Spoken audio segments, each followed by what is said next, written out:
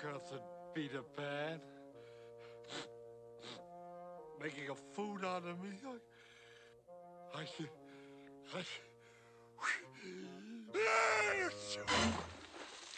Oh, my head.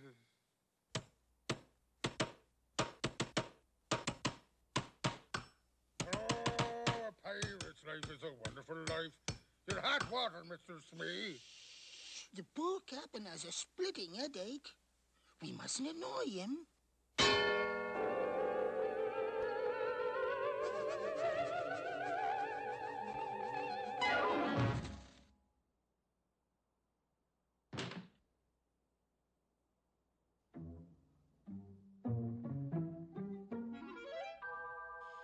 Well, Captain, it's nice to see you smiling again.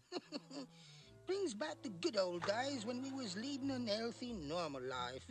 Scuttling ships, cutting throats. Oh, Captain, why don't we put to sea again? You know, there's trouble brewing on the island. Women trouble. I wouldn't want this to go any farther, but the cook told me that the first mate told him that he heard that Pan has banished Tinkerbell.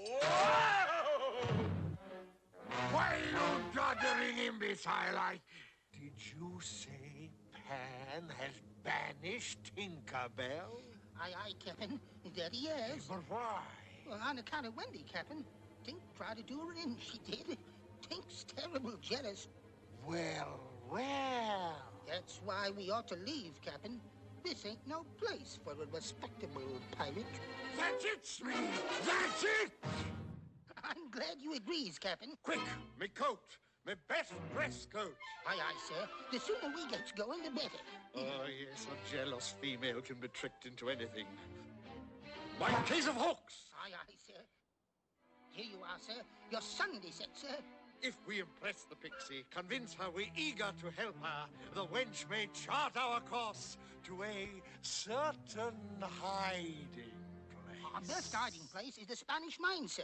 I'll set our course. And where do you think you are going? To tell the boys we sailed with the tide, sir. You will go ashore, pick up Tinkerbell, and bring her to me. Understand? Aye, sir.